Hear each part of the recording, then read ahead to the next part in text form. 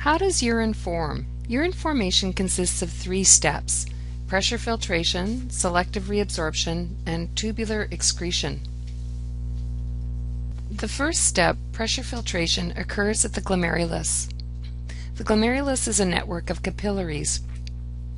As blood enters through the afferent arteriole, blood pressure forces fluid and small molecules out of the capillaries. Many of these will eventually be reabsorbed into the blood by active transport, and water will return by osmosis. The filtrate consists of 1/5 plasma, which is mostly water, ions, nutrients, and nitrogenous wastes.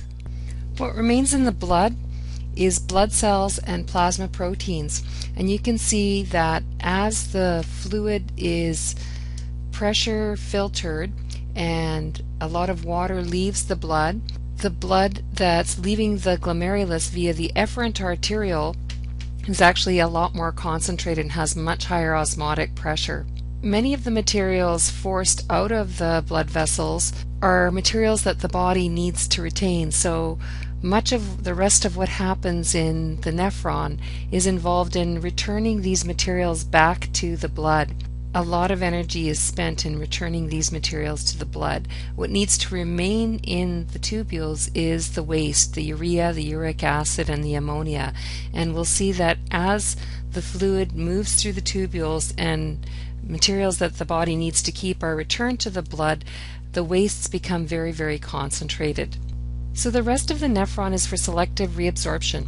If the process of blood filtration by the nephrons is analogous to cleaning out a drawer, pressure filtration is like dumping out the contents of the drawer.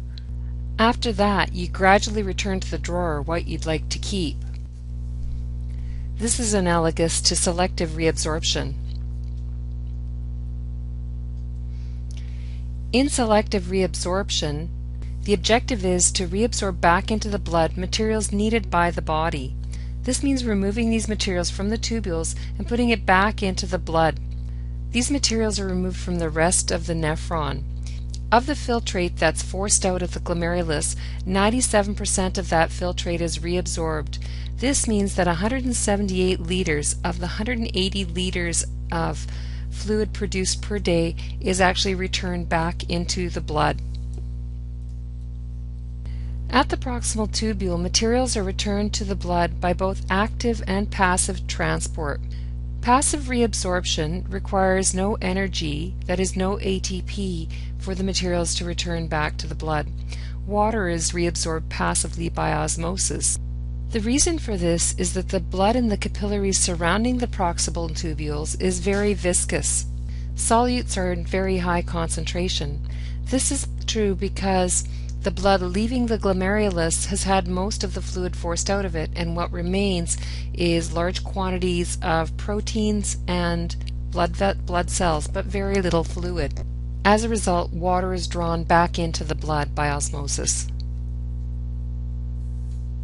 Active reabsorption also takes place, and for this, energy in the form of ATP is required. Active reabsorption is selective. Only molecules required by the body are reabsorbed: glucose, amino acids, vitamins, and hormones. Sodium is reabsorbed by active transport as well. Chloride ions follow the sodium passively. 65% of water in filtrate gets reabsorbed from the proximal tubule back into the peritubular capillaries. The rest gets reabsorbed in subsequent sections of the tubule. Let's take a look next at what happens in the loop of Henle, which has a descending limb and an ascending limb. The primary role of the loop of Henle is water reabsorption back into the blood. This occurs because a concentration gradient causes osmosis. Water leaves the tubules and moves into the blood. Since water is absorbed into the blood by osmosis, the osmotic pressure of the tissue surrounding the loop is raised. The construction of the loop of Henle facilitates this. The ascending limb is impermeable to water. Sodium, however, is actively pumped out to the tissues surrounding the tubules. Water remains in the tubule. As a result, the filtrate in the tubule becomes more dilute as it moves up the loop of Henle. There's less sodium per milliliter of fluid.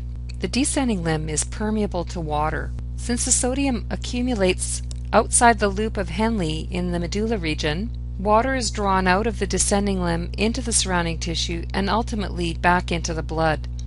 Filtrate moving down the tubule becomes more concentrated. Therefore, an osmotic gradient is created by sodium pumped out of the ascending limb.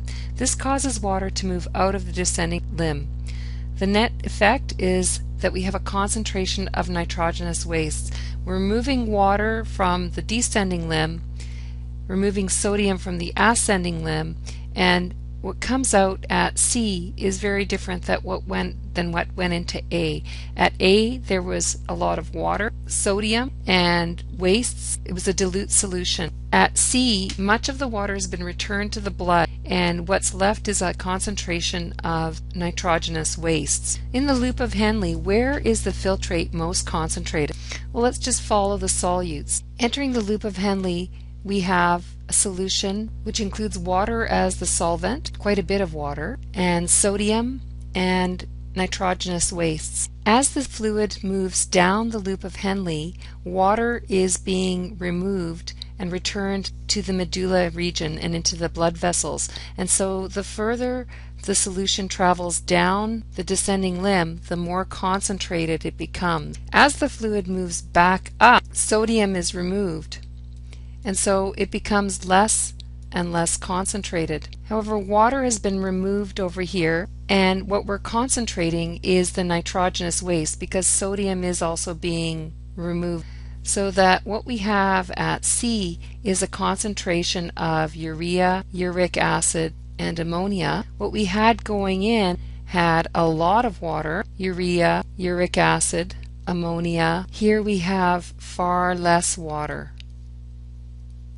So if you were to actually take a look at the color of the solution here, you would notice that it was very pale, maybe colorless. If you looked at the solution here, it would look yellowish, very yellow if you're very dehydrated. And that yellow tinge comes from the concentration of those nitrogenous wastes. So as you move from the cortex to the medulla, you would have an increasing concentration of filtrate that corresponds to an increasing concentration of sodium in the interstitial fluid surrounding the tubules. So our concentrated fluid moves on to the distal tubule. And at the distal tubule, active transport, which requires energy, of other non-filtrable materials occurs. These are added to the tubular fluid for excretion and include such materials as the antibiotic penicillin, which our body recognizes as foreign and very efficiently removes at the distal tubule, histamines formed in allergic reactions, excess hydrogen ions to regulate blood pH, and excess ammonia that was not already pressure filtered. In other words, it went through the glomerulus, but some of it remained in the efferent arteriole as it left the glomerulus. So that ammonia is then deposited directly into the distal tubule. As we'll see in a moment, adding hydrogen and ammonia in this way to the distal tubule can help regulate and maintain normal blood pH of 7.4.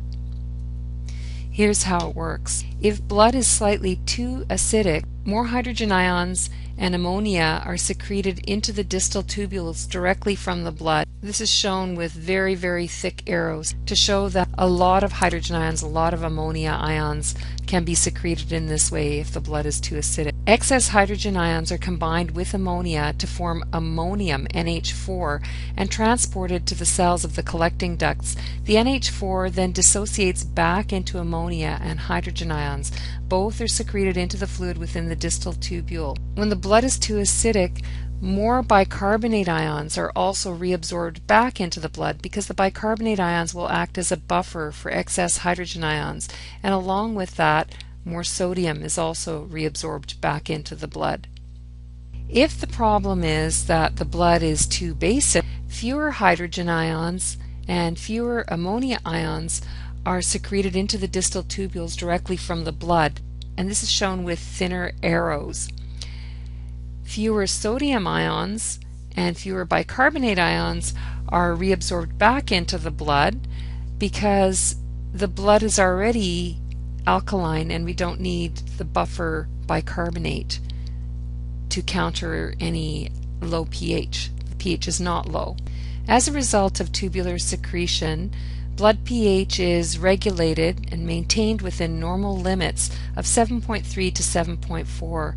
Consequently, urine pH can fluctuate between 4.5 and 8.5. Excess potassium ions are also disposed of by tubular secretion. What sorts of things might cause our blood pH to move to be slightly more acidic or slightly more basic? Think about it, and we can discuss this in class. We'll talk about the collecting ducts next. As we've already seen in our discussion with the loop of Henle, we know that the cortex region has fluid that is isotonic to the fluid in the tubules. However, we know that the solution outside of the loop of Henle and in the medulla is hypertonic to the solution inside the tubules. This is in order to produce a lot of water reabsorption back into the blood through osmosis. The collecting duct is variably permeable to water, meaning that it can allow more or less water to return back into the blood, that is, leave the tubule. If the body is poorly hydrated, the duct is more permeable to water, and more water will be reabsorbed back into the blood. If the body is overhydrated, we've had a lot to drink, haven't been perspiring a lot, the collecting duct is less permeable to water, and more water remains in the tubules and eventually makes its way to the bladder and the outside world. In the next video, we'll take a look at the homeostatic mechanisms involving the collecting duct.